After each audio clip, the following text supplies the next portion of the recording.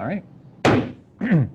All right, good evening. Welcome everybody to the Berwick Planning Board meeting. This is Thursday, October 1st, 2020. If we could all rise for the Pledge of Allegiance. I pledge allegiance to the flag of the United States of America and to the republic for which it stands, one nation, under God, indivisible, with liberty and justice for all. Okay, so the planning board members we have present tonight in Town Hall, we have alternate member David Ross Lyons. On the Zoom call here, we have Frank Underwood, he's a regular member. We also have Michael LaRue, he's a regular member.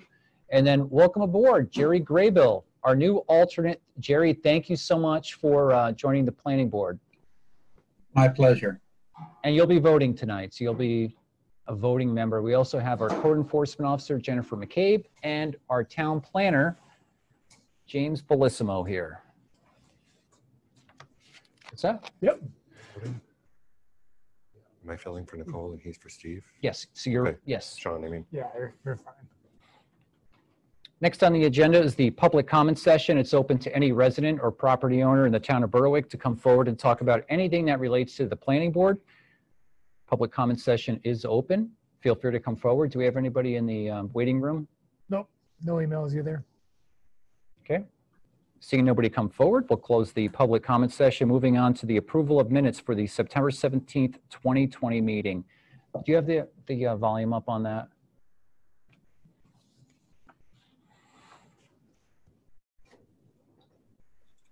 Frank, do you have anything?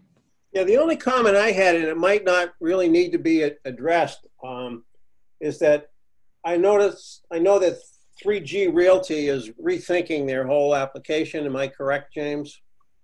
Yes, the applicant is going to be Modifying his getting, plans. yeah, getting that license. My only comment was, if you remember, I was trying to make sure when we advertise a hearing or we identify a use that we are specific to how it is identified in the land use table.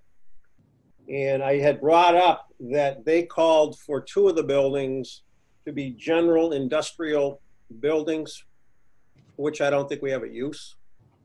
I mean, you need to have a specific use in those buildings if they are going to be industrial. But I think it's a moot point. We'll just wait and see what they come back with. But that was my only comment on the minutes. Other than that, it was fine. Mike, do you have anything? No, I'm good. Okay, I know, Jerry, you weren't here for that meeting, so if you'd like to abstain, by all means, you're welcome to do that. David, do you have anything? I actually was not at that meeting, so I Okay. am abstaining. So actually, we have 3 members that were present at that meeting, so we could vote on this. So we're looking for a motion to approve the minutes. I'll make the motion that we approve the minutes to the September 17th planning board meeting as presented. I'll second. Seconded by Michael LaRue. Okay, roll call vote. Frank? Yes. Michael? Yes. Jerry? I'll abstain. David? Abstain? Okay, that's 3 in favor and 2 have abstained. Next on the agenda is a sketch plan major subdivision, Norman Court and Haflinger Lane. It's in the R2 zone and the applicant is LRB Leasing. I'll turn it over to our town planner, James. Sure. This is a project that's been in the works for several years now. It's been at sketch plan. I believe this is the 3rd time it's back under new ownership and new engineering. It's mostly in the R2 zone for a total of 50 lots plus or minus. The project is in the MS4 urbanized area, which the stormwater. So that's, I think I defer to the applicants to fill in some of the other more technical details and kind of get into the meat of it. Okay, Les?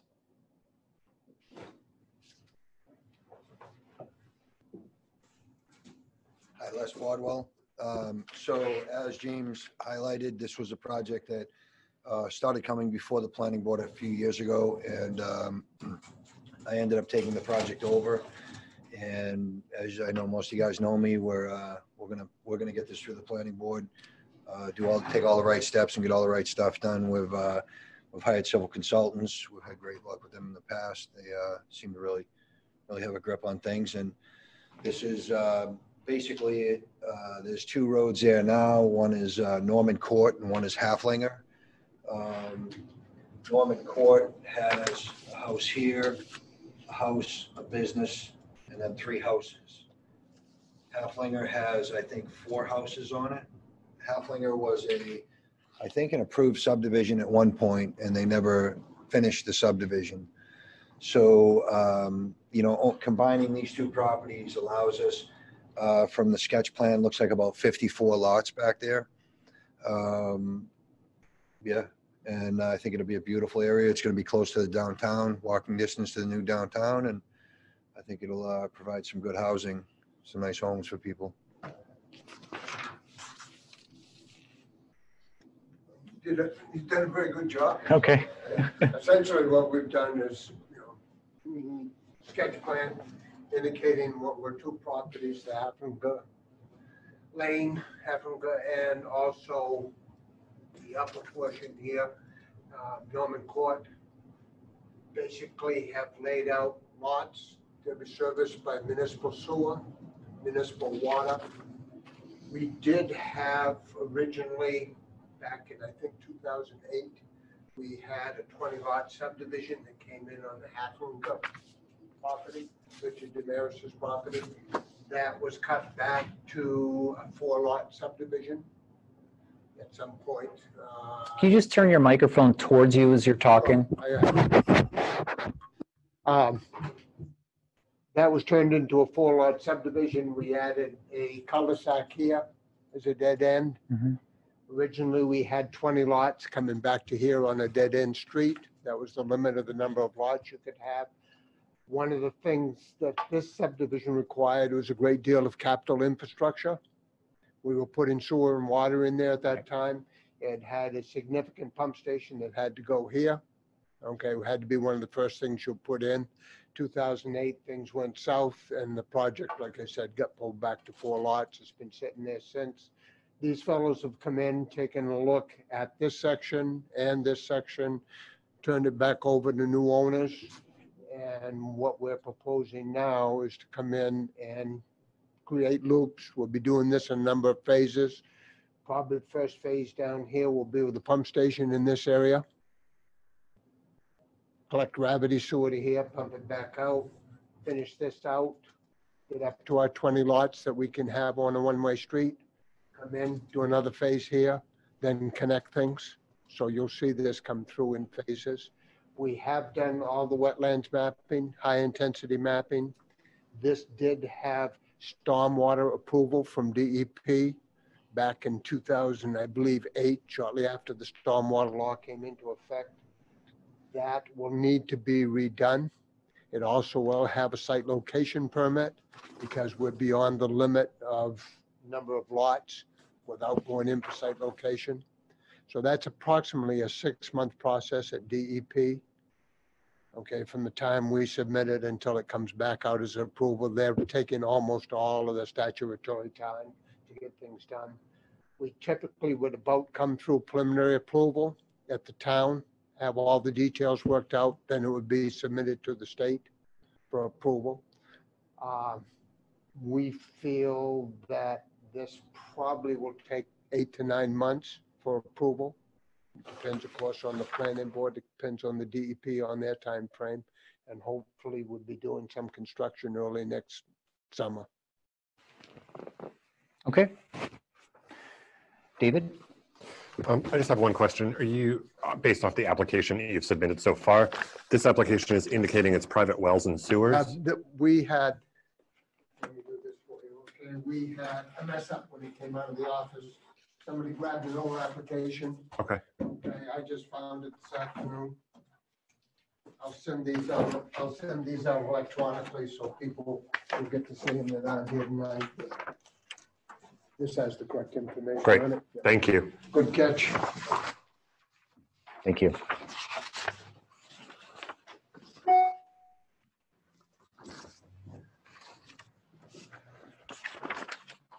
That's my only question so far.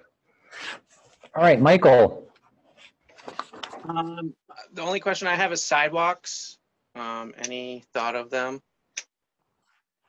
That was going to be my question too. You beat me to it.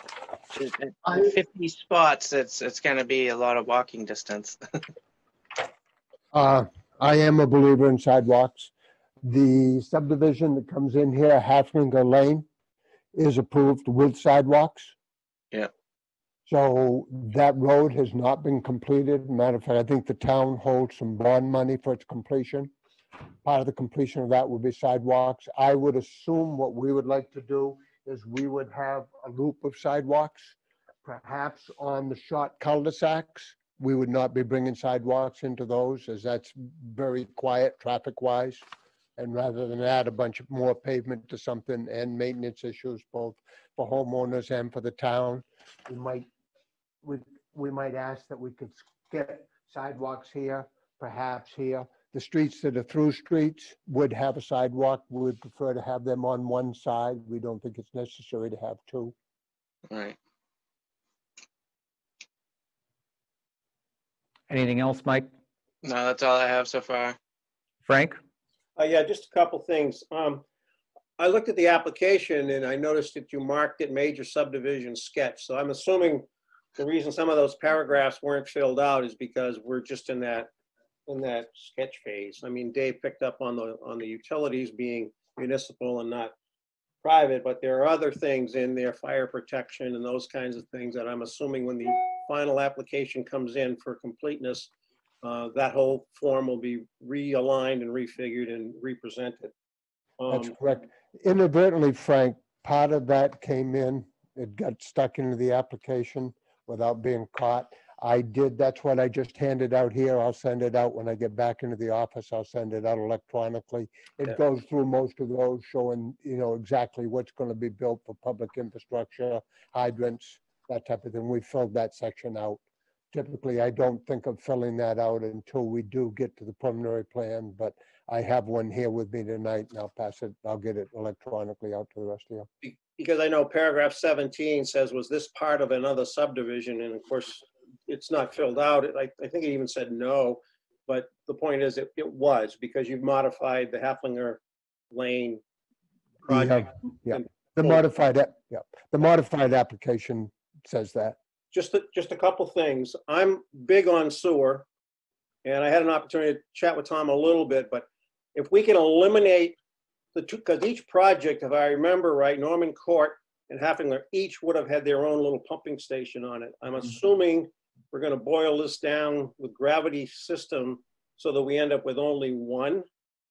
What we've done now is we've laid it out so that we can get sewer from the Norman Court area. Everything does flow to the south, and we would be putting a pump station in this area. I don't know if you can see my finger. I can see it.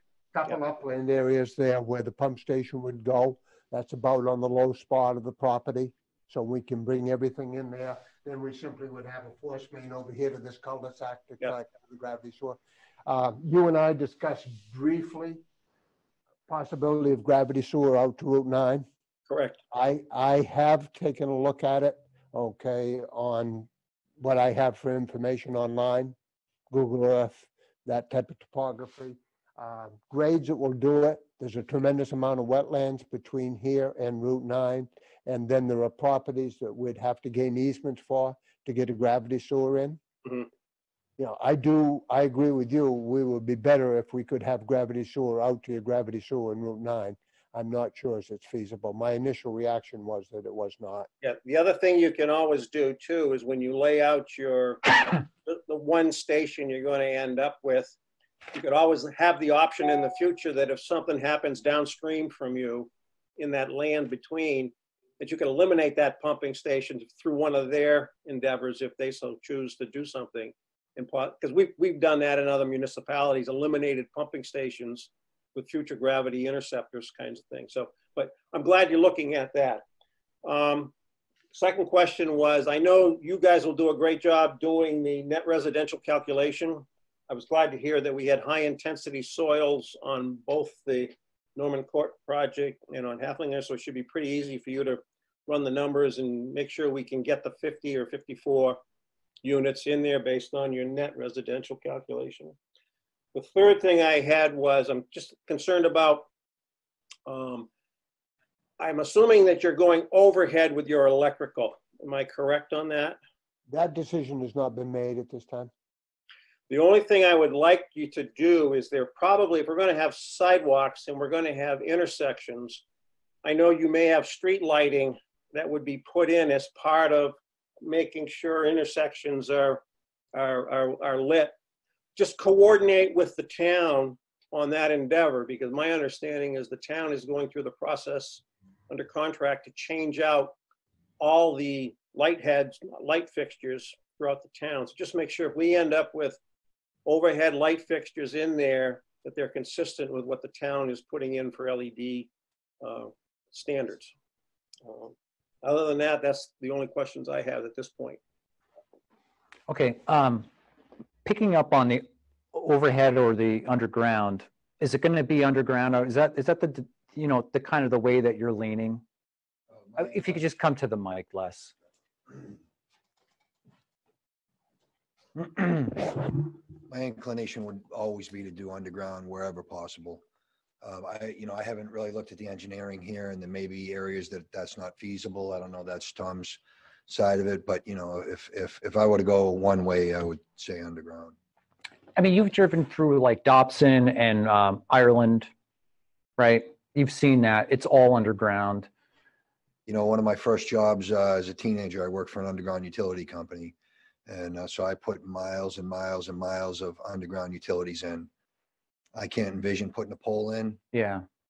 But again, I don't know, you know. So basically you're saying it depends on the engineering. In my opinion, the only way that I would do any overhead is if there was, for some reason, we couldn't do underground. And I don't know what that could be, you know. What are you thinking for like street lighting?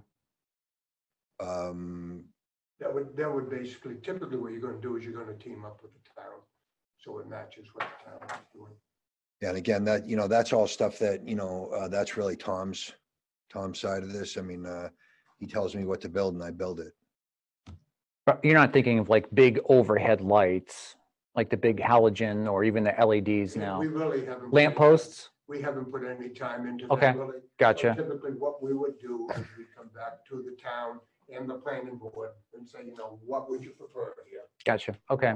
I have a model pole that is like the Great Value brand of the streetlights across from the bridge. They're like, they're significantly less expensive, but they match that style. And then are you going to have, is this going to be an HOA?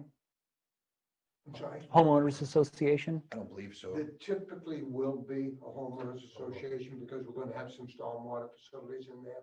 Okay. They're going to need to be maintained. An open There space will be some maintenance stuff that's going to have to be taken care of. and the open space And the too. open space, yeah, Are you going to ask the town to take over these roads? yes. Okay. Yeah, unless you've dealt with this before about sidewalks, you know, up in R2 off a cemetery, off a cemetery, obviously, you know, that was like, we don't really need sidewalks there, but for this one, definitely. Yeah, and I know, and I agree 100%. I Yeah. know that, I think when I talked to James, he said that you guys were finalizing your sidewalk plan, which is going up Old Pine Hill Road. Correct. So you know, even like on my last project, I said, I don't have a problem putting sidewalks in if that's where you tell me the plan is going to be. Yep. I just, you know, like you said, on Cemetery Road, it didn't make sense to put them in. No. And then on Old Pine Hill Road on my project, you know, I can't imagine you were going to put sidewalks in on that side of the street. So that was the only, my only hesitation. It's not, you know, the scale of this project and the amount of money that we're going to put into this infrastructure, sidewalks is not going to sway the scale one way or another on this. So certainly, you know. Yep. There's only one thing that I know. I walk Halflinger a lot. There's no sidewalks on that. So it's going to be kind of a weird thing that you're going to have sidewalks over 96% of the. Did you hear, I don't know if you heard me, that subdivision approved with sidewalks? That The road town has not actually been- has that road money. has not been completed. There's an escrow account here with the town to complete the road. So Oh. that will have a sidewalk put in. Excellent. Did you know that? Well, I know we have an escrow of like $28,000 we've had since 2008. So would the town be on the hook for building those sidewalks? Well, That would come out, That's what your, The escrow's for. With the escrow account, the escrow account came from the developer. So that escrow money would be used, okay? To build those sidewalks. Sidewalks, yeah. Yeah. That's something that we need to keep in mind, James, because that would be the perfect, that's what we want there. I mean, yeah, however way it shakes out, well, we can coordinate that, however the money is utilized to make it so it's built to the plan. And anything above and beyond is on less. You know what I mean? So if it's more than 28,000 to build, I would say. And then the only thing I think that the only other question I have is we have 54 lots in here, and let's assume that there's 2 cars per day. That's over 100 cars that are going to be on that road. That's already a very dangerous road. There's already a lot of congestion once you get down to School Street trying to make a left or right. We're really going to have to look at a plan for Old Pine Hill Road. And I think some of the abutting neighborhoods as far that are being used as cut-throughs, even now, prior to this development going in. I mean, because we both live in an adjoining neighborhood and we're having major issues with cars flying down the road and people using that as a cut through from School Street to Old Pine Hill Road North, which isn't even really saving people time, but they're flying down the road. We got a lot of kids, but I'm just thinking of even getting onto Old Pine Hill and then getting onto School Street. I mean, we have to really look long. And I'm not asking for a traffic study, but I mean, what are your thoughts on that? Well, I own property on Old Pine Hill Road, and I also own property on Old Pine Hill Road South. Yep. And I'm amazed at, I plow all of my properties, and I'm amazed at how many people cut through Old Pine Hill Road South and how fast they travel. Mm-hmm. I don't know what the answer is. I'm confident that even in a snowstorm, these guys are doing well in excess of the speed limit. So I don't know if that's something to talk to the, police department about and try and get that curbed. I mean, I don't know what I could do. And I tell you what, Old Pine Hill Road North is in bad shape. South With is my- just as bad. With my truck, I mean, I'm doing 15 miles an hour down that road. It's not in great shape and people are still flying down that. So I don't know what this, but that's something that we definitely have to look at. I don't know if it's an enforcement issue. It could be. Maybe it's something we'll talk to Steve about. Yeah, and he's and the road chief. agent, right? What's that? Is he the road agent? Yes. Yeah, my one trick pony with these things is just street calming measures. So sidewalks would help narrowing the road, but it could be a combination of enforcement and seeing what else we can do for to slow those cars down.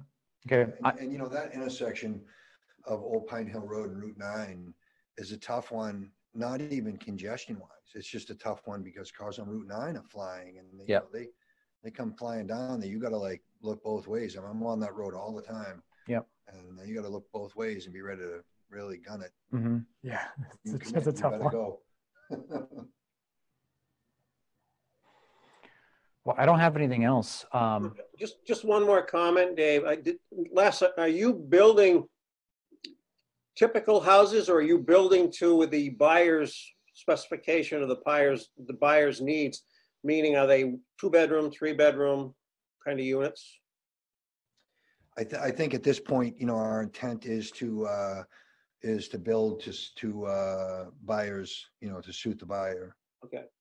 So, we will want to try to maintain some consistency through the development so that, one guy's not building a 5,000 square foot mansion and one guy's building a 600 square foot ranch. We're going to try to build a consistent subdivision, but whether it's, 3 bedrooms or 4 bedrooms or 2 bedrooms, that's going to be up to what the buyer wants. And I think the only reason I'm asking that is I think at some point we're going to need some kind of an evaluation or a feel or impact for number of students and those kinds of things that might be in the school system. And bedrooms usually are an indicator of that. So. Yeah, I'm not sure that I could give you that information. I think what we would do is just look at the 50 units, whatever, assume 2 bedrooms per unit, maybe a child and a half, whatever the school district says the statistics are.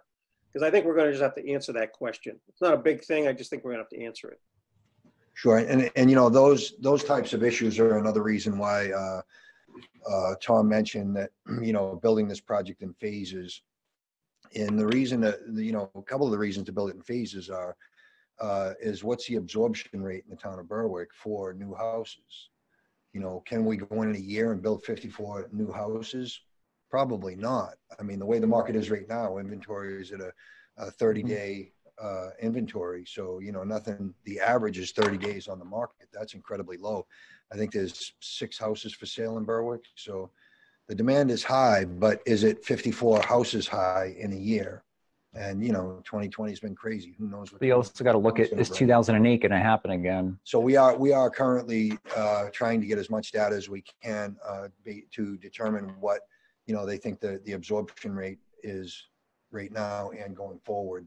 And that will greatly determine how we phase this project, you know, try to phase it in a manner that every year, if the absorption rate is 20 new houses a year or 30 new houses a year, then, you know, maybe we do it in 3 phases and we build, you know, 20, 20, and 14. I think one of the news things recently was the number of millennials that are moving back to Maine. So maybe you can capture some of them, okay? Because we need a workforce. You know, as far as my rentals go, you know, the challenge with the millennials is, you know, my rentals, we never missed a month's rent, and out of 46 units, and it's all millennials, and they don't want to buy. That's the challenge. You know, they'd rather the rent. And, you know, you look at some of the rents around here, like Dover, you know, the Orpheum they built, you know, they get $1,850 for a studio. Mm-hmm. Yeah. And someone would rather pay $1,850 for a studio than $1,400 for a $250,000 house. Mortgage, right? They'll figure it out. I'm convinced. They're buying a house. They're just buying it for somebody else. Yep. Jerry, do you have anything else? I have nothing at this time. Michael? Okay, No, David? you're good. I did get a text message from our vice chair, Nicole. She said that there was a traffic study that was conducted when you built the apartment building. So if that should be on file, if we could just maybe take a look at that and just send it out to people. Yep. So I'm not sure I don't know if Frank was on the board at that time. I don't think he was. Right. And I know wasn't. Jerry definitely I wasn't. wasn't. And you weren't either, Yep. yeah. Yep. So if we could just get that and just take a look at that. All right, how do we move ahead? We're now at scheduling another site walk. Yeah. I mean, we've taken 2 site walks already on Norman Court, but I'm kind of interested to see Haflinger and where you're going to do that cutback behind that property there to extend, you know, the road. So I'd say the sooner the better. I mean, I'll probably stay for 2 weeks because you don't know if we're getting snow in November and how cold it's going to get. And then we're also thinking of, you know, sunset. I want to do another Saturday like we did last time. We can. Yeah, actually, you know, because daylight savings time is coming up here in a couple weeks. So we're going to start getting dark at like 5:30.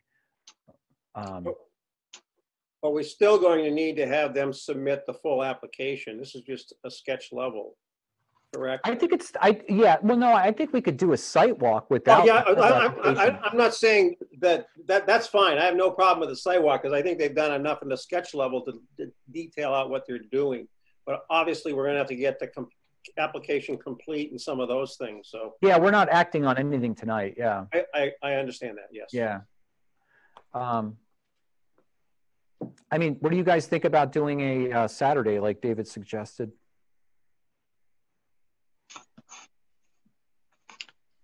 Yeah, I mean, that's fine.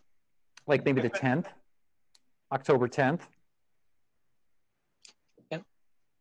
And you know, I've been avoiding site walks. I'm older.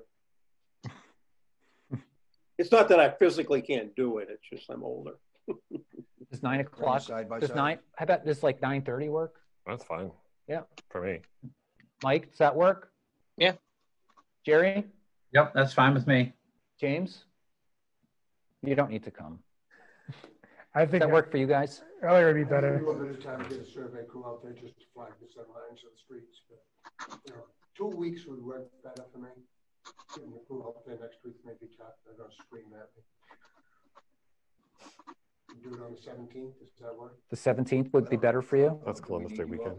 No, but what I need to do is you need to flag the streets and stuff. You got to figure out where you are. Oh, yeah, are we gonna trek through the woods or are we just gonna look at what's there? and- I'd say so. I mean, to an extent. I'd say to an extent. So the 17th works better? It works for me, in that I can get some tracking done. Yeah, and that would be super helpful. My only concern is that's a holiday weekend. That's Columbus Day weekend. Plans on that Are you Saturday doing it morning? on that Thursday or are you doing it on that Saturday? That's the question. Saturday. Or if it's early enough, it should be fine. Yeah. So can we do 9:30 on the 17th? I'm fine with that. We do Make it work. 8:30? I'm fine either way. I mean, I'll be up. 9:30 is better. 9:30, okay. 9:30, Mike, Yep, that's good. Jerry? Yes, that's fine. Okay, so that gives you plenty of time. And yeah, let us know like when you do have the flags in, because I might even just walk out there and take a look around, and not to mean trespassing or anything like that, but Not trespassing unless you have criminal intent. The only one thing I had for a comment is I hope you guys are like think creatively about the like connectivity, because there's quite a big a distance to be able to connect. If you're walking, it's a pretty big loop. So I don't know if kind of by the brook would be an ideal spot. I understand you want to mess with wetlands, but thinking about walking trails in there and then how to purposefully use that open space, what it could be used for, how to access it, and a place that people can use. Mm. and then I guess we have to decide where we're going to meet. Do we want to meet at the end of the pavement on Norman Court? We could just meet there, and then we could drive over to Haflinger to the. How about the cul-de-sac and having this chance to park around there, isn't it? Yeah, that's what I was just thinking. The beginning of Norman Court, there's not really a good spot to park. No, I'm saying at the end of Norman Court, but fine. If you want to meet at the If you come down cul-de-sac. here to this cul-de-sac. Okay, we'll meet there. 9:30, sounds good. All right, Thank you. thanks, gentlemen.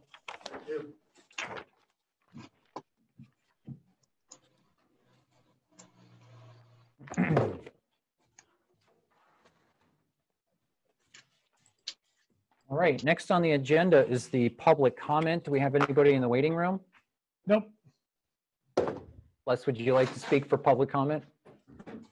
Seeing nobody come forward, we'll close the public comment session, opening it up to informational items from staff and from the board. So James. I talked with Great Falls Construction today a couple times. They are wrapping up. They're gonna have a site plan. They're putting some final touches on their site plan. I don't know if they're gonna have it Thank ready to be shared for this next update meeting in October, but certainly December. And in October, they're gonna unveil some of the big details on units of apartments and the amount of square footage of commercial space they're gonna add. So that's October 14th, I believe. And then there's another meeting December 15th. I believe December 15th, they will. What time is that meeting on the 14th? On the 14th, it's 6 p.m. It's on the Great Falls Construction's Facebook page. And then the meeting in December will be in the morning. In that meeting in the morning, they are sharing their site plan. And then if it's received well, they're going to be ready to go to planning board and then hoping for construction in late spring, early summer. Really? Wow, Yeah. exciting. And you can see they've been working on their duplex It looks 27. fantastic. That's the work they do. And you see sometimes they have like 6 trucks and cars and working on it. So Mhm. turn that right around. Anybody else have anything? I just want to thank Jerry for stepping up. Thanks, Jerry. Yeah, Jerry, you know what? We've been impressed with your knowledge of the land use ordinance, you and your wife, and the comp plan. And we've been trying to get people on the board for a while, and I'm glad that we talked you into it. So thank you very much. Thank you too. And my wife and I will be joining James next Thursday, I think, for the comprehensive plan review. That's right. Yep. Bring lots of coffee. David, anything? I'm good. All right. Thank you. Mike, anything? Nope. Okay, next on the agenda is the adjournment. So traditionally, the alternate member or alternate members you can make a motion when you're an alternate, you just can't vote on it, but traditionally, somehow it's happened. The alternate makes the motion to adjourn. So seeing as it's Jerry's, we'll yield the floor to him. make a motion to adjourn. I'll second. And seconded by David. And all in favor? Aye. All right. Thank you, gentlemen. Have a good night. Thank you. Thank you, Jennifer. Have a good night, guys. See ya.